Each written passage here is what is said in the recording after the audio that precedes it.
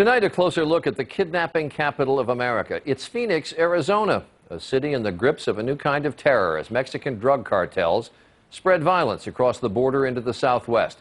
Phoenix had more kidnappings last year than any city in the world, except for Mexico City. And even with one abduction a day, Phoenix officials say Washington is ignoring their plight. Here's our chief investigative correspondent, Brian Ross. A call for help from a kidnapping victim in Phoenix. Mina, they got the gun to my head right now.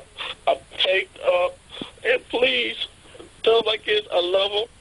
Don't tell them to get to the bank right now. Give them this money. I love all of y'all. I'm about to die.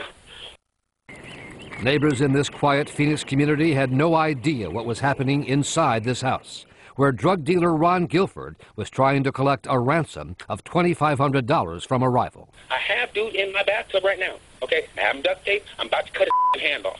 Which hand would you like? Left or right hand? Okay. The left or right hand? Pick one.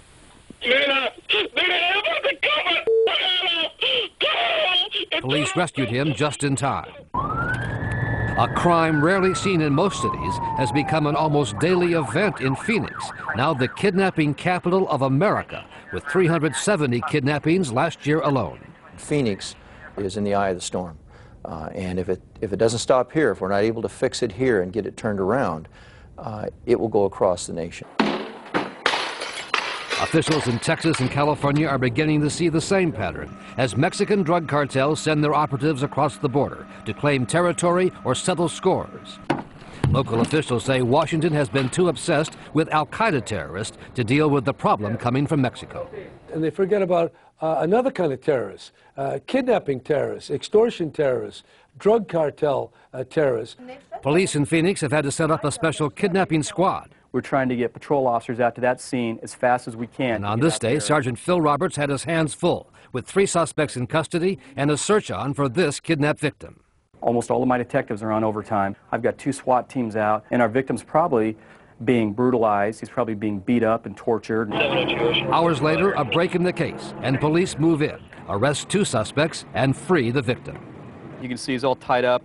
Rolled him over. You can see the duct taping around his mouth. Looks like he's probably got a broken nose.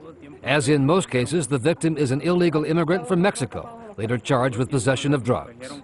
Whether he's a drug dealer, coyote, legal, resident, citizen of the United States, doesn't matter. And we saved a human life tonight. We absolutely saved him, because if we've not done this, more likely than not, he would have been killed.